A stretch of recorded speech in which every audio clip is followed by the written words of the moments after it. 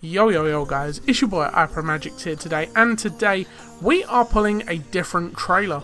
So this trailer you are looking at now is 24 tons of pure steel. This is a digger heading down to Southampton for one of our new plants over in France being built. So this will be shipped over to France in the near future, and I definitely know it won't be me pulling it over there.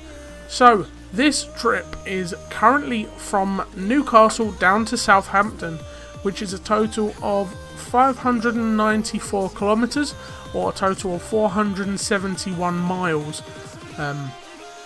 Once we do get down towards Southampton, I start getting a little bit of, how would you call it, like a little bit of a crosswind catching my trailer. So I do veer out a little bit, but that's my fault. I could have not really veered. I could have kept myself in the lane. I could have kept myself a lot more concentrated on the road. But when you're on such a long haul drive, this was a total of about 9 hours. I didn't take none of my breaks right until the end of the day. I did ask my boss if I could do a 35-minute just before I left, so I did have enough driving time to get down there in the first place. So when I was hooked up to that trailer, I waited about 35-40 minutes before I actually set off, which would have given me all my legal time for driving, which is brilliant. And as of now, I'm currently sitting on my 15-minute break, going over into my night break in Southampton now. And this is where I'm editing, so which is good. As you can see, there's a little bit of a strong crosswind joining on some of these roads here, so I do start veering ever so slightly, but I could have corrected that, and definitely not have like swerved as much as I did. But hey, it's a bit too late now to say you're sorry really and try and recorrect it.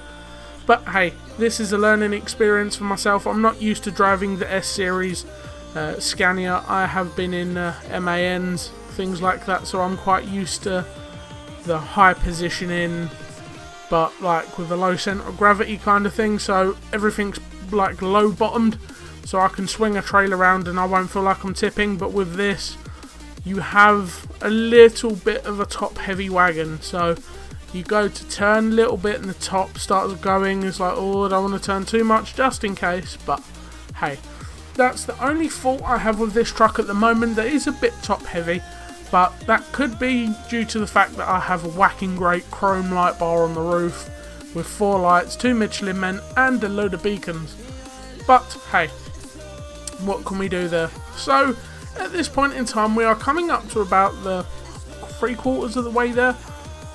We do get a little bit closer, and when we get about just to the other end of this tunnel, if I remember correctly, we do get a call from one of the other drivers. As I explained in last night's episode, or yesterday's episode, we delivered a trailer to Newcastle with canned beef in it, to a Euro goodies yard, which got tipped and moved away into another storage yard that they use. And I get a phone call asking where I put the trailer, so I told the guy that was collecting it, and he couldn't find it, so I had to phone the boss, tell him, and he basically said someone else got it.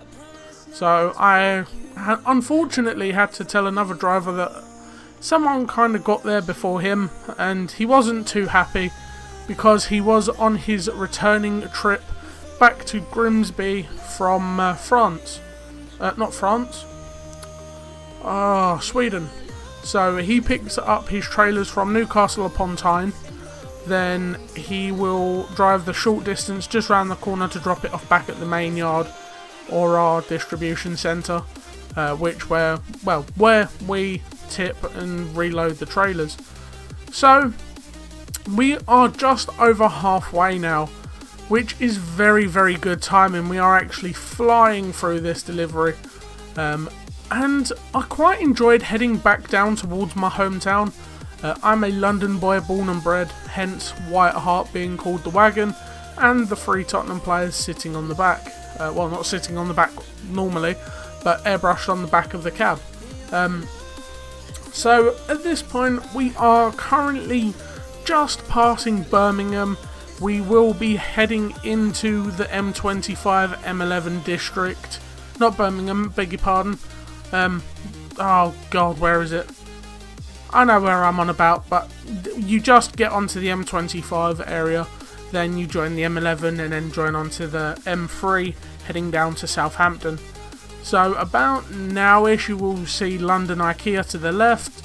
Yeah, so we are in London now. So now we are on the M25 route. Then we'll just be coming up further up here. We'll be doing a left or right onto the M11. Following the M11 round to the M3 and straight down to Southampton we go. So at this point I'm starting to get a bit drowsy, very, very tired. You've got to remember, this is a 9-hour trek. I've been driving this wagon since about 6 o'clock this morning. Collected the trailer at 7. Got to the fuel station about 7:15, just outside of Newcastle. And hit the road just for... excuse me, for 7:30. So now we are currently on the M3, I believe. I can't think of how quick we got onto the M3, but we wasn't on there long due to the fact that there was no traffic, as it's like midnight-ish. It's about 11:30 kind of air time, so it's pretty dead. So all the main lorries and the distribution centres are shutting kind of thing for their late nights and getting the late night shifts out and getting ready for the new morning shifts. So there's a few cars on the road, like 2 sitting next to me at the minute. And yeah, so we are on the final approach now, heading towards Southampton. This is where we start hitting the 50 mile an hour dual carriageways, heading down into Southampton. Just as we come round this bend, there is a left-hand loop-de-loop, or a left-hand loop turn that we have to take. Not this one here, sorry. The loop-de-loop turn.